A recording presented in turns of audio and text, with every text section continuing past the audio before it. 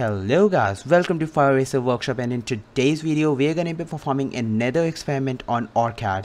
So the aim of the experiment is to study the rectifier circuit. Now I've already performed two parts of this particular experiment, so do check out those videos before watching this videos because those are going to be really important for this video. I'm not going to be covering any basics in this video. I'm just gonna straight away go with the circuit, so just click on the pop-up I button to just watch those two videos first and then come back to watch this video. Also, I've made the real life tutorials for this video in which I've just shown all this rectifier circuit using my real oscilloscope in my lab, sorry. So you can also watch that video, and those are like really interesting to watch, and you must watch those videos because in the real life you don't get the exact same results that you get in the PSpice or by simulating the circuit. Let's just get started. What I'm gonna do is I'm just gonna again simulate this circuit. Like I'm just gonna edit one of my circuits. So this is a half wave rectifier. I'm just opening up the file, so you have to just like watch my previous video if you don't know how I simulated this circuit and how I made this circuit. That's why I told you I'm not going to be covering any basics in this video. Double click on this circuit, just open it with OrCAD PSpice.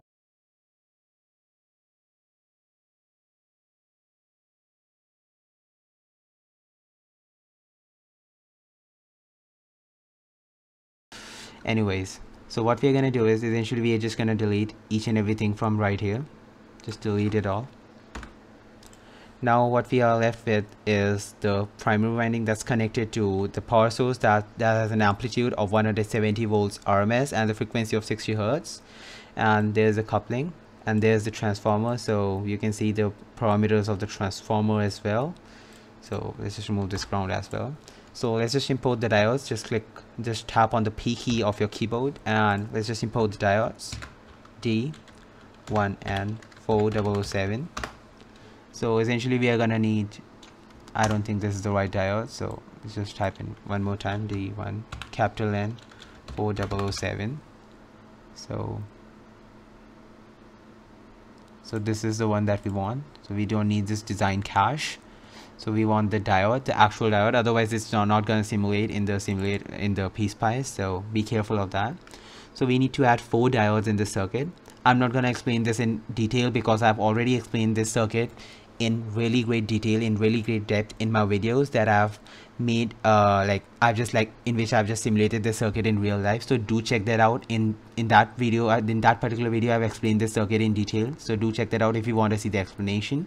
Just click on the pop-up I button, so therefore you can just watch my video on that particular topic. Let's just continue with this thing. Let's just add 2 diodes facing in this direction right here, and then we are going to click on R to rotate these diodes, and we are going to add 2 diodes that are facing in this direction. That's it. So our diodes have been added. So let's just connect everything up. So these 2 diodes are going to be short circuited, so let's just click on wire W.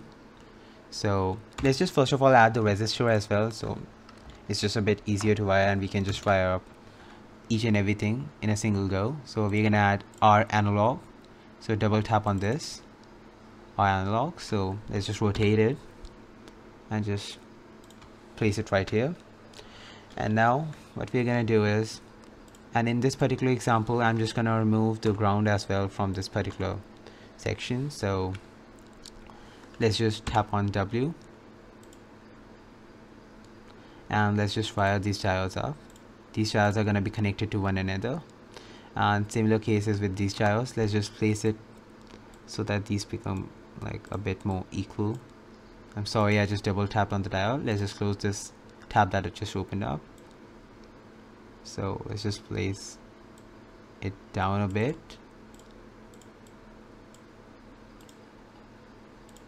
This software, seriously, sometimes it just really annoys me.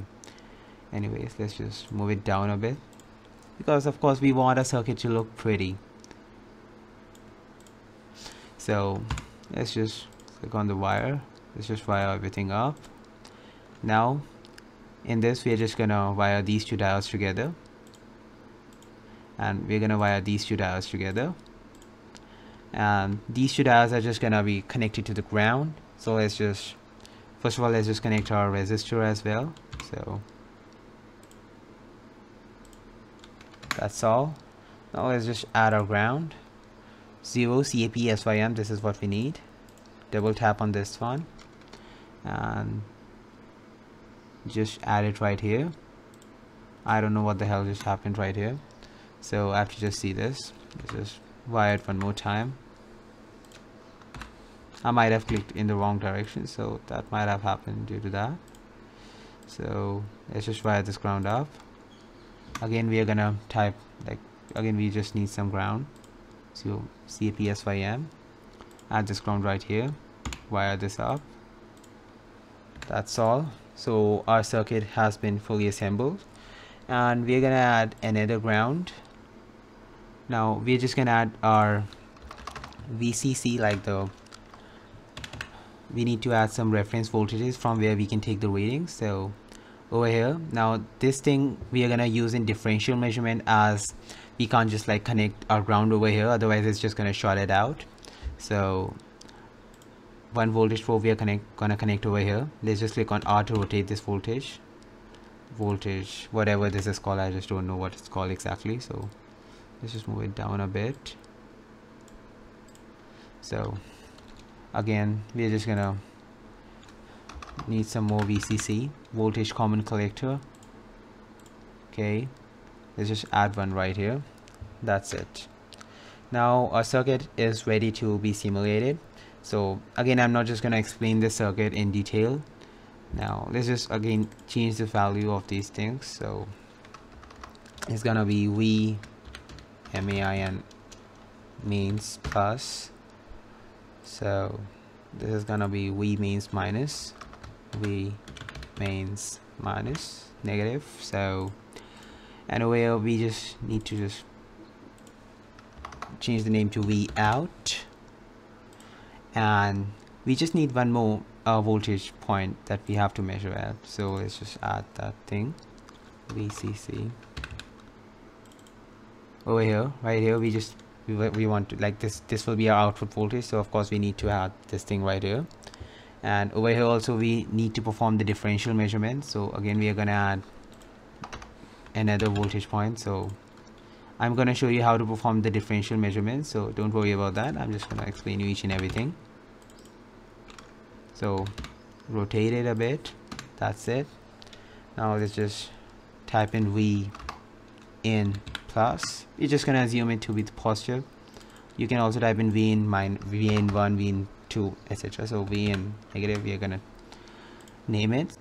So actually at this particular point we just don't need to make the differential measurements, because this side is isolated from this side, so this ain't gonna matter much. So we're just gonna add our ground over here as well. So V is gonna be GND 0 CAPSYM. So this is what we need. We want to add it over here, wire this up, connect it to the circuit.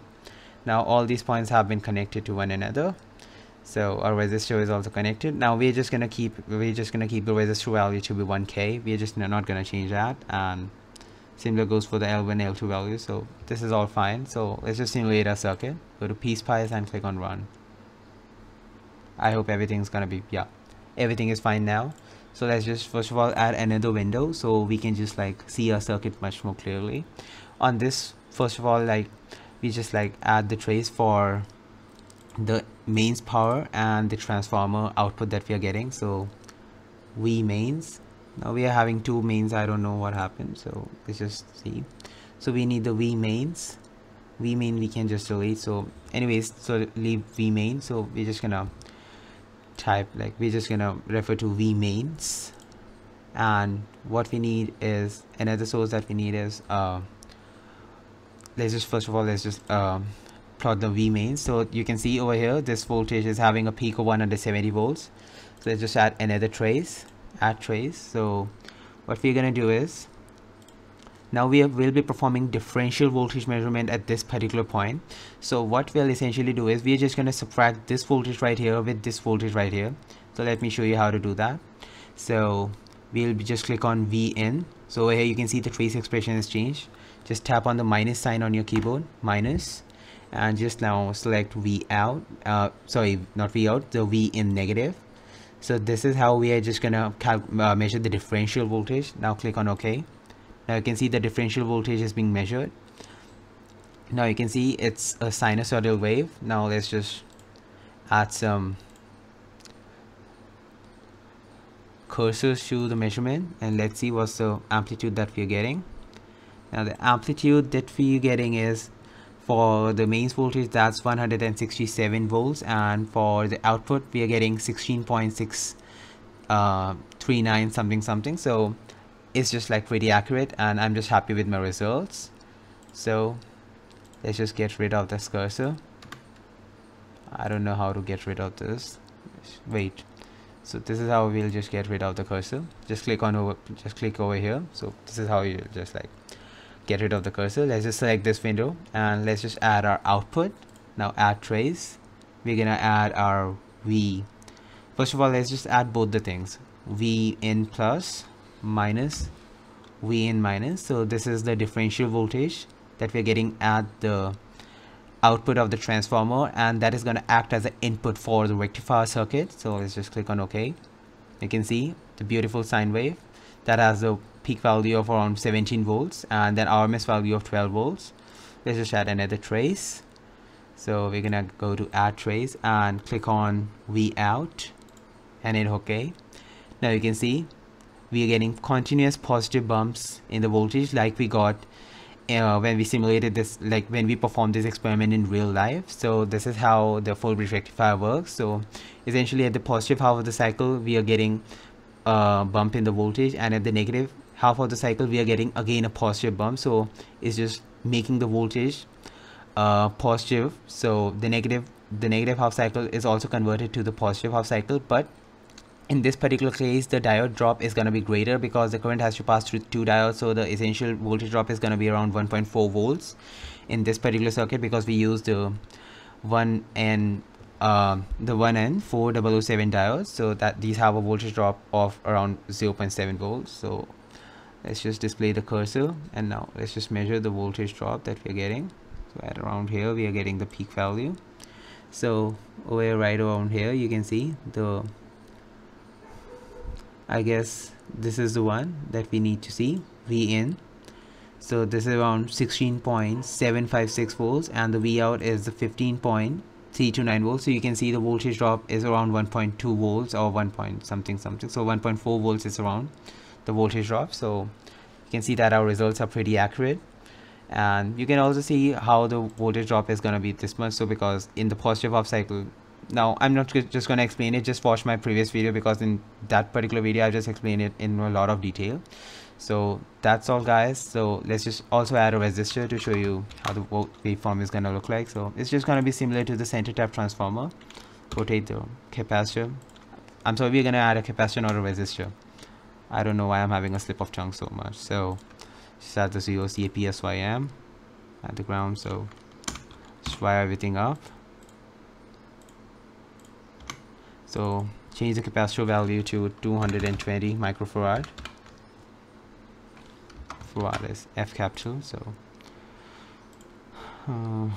okay, so we are all done. Let's just simulate the circuit again. Now I'm not just gonna add another trace window, so I'm just gonna add the trace V in minus V in minus V in plus. So this is gonna give us the output of the transformer that we are getting at the secondary winding. And now let's just plot the output of the rectifier circuit. So that's going to be V out. So you can see over here we are getting continuous ripples right about here. So at this particular point the circuit is just like the capacitor is just getting charged and then it's just getting discharged. So you're just getting some ripples. Now we can also like increase the capacitance. You know that after that the voltage is gonna stay constant at one value because 2200 microfarad is a large capacitance for a load as small as 1 kilo ohm. So that's all guys. So if you also want to see, so okay, let me just show you, otherwise you just comment down below that okay, you haven't shown us. So okay, let's just simulate this circuit again. You should at least support my dedication. You see, even when I know that a particular thing is gonna happen, then also I'm just like showing you so that you people have no doubt. Anyways, so this is the V out. I can see over here we're getting almost a continuously, like almost a perfect sine wave with almost no ripples. So the sine wave is just like not a sine wave, I'm sorry, we are getting a rectified output, so the output is just like way cleaner and there are almost no ripples in the power supply. So this is all, guys. So thanks for watching my videos. Now I've just covered all these experiments. So next series what we're gonna do is we're just gonna cover the filter circuits. So that is the low pass filter and the high pass filter, and those two experiments are just really good, and those are just really interesting as well. So let's just cover those two experiments as well in the next upcoming video. In the upcoming videos I'll be covering those experiments. So till then, don't forget to like, share and subscribe, and please share it with the friends that you think that need this video. So if they're having a practical exam or something like that, so please share my videos because it's just gonna be really helpful for them as well. So that's all, guys. So thanks for watching. See you in the next video. Bye bye.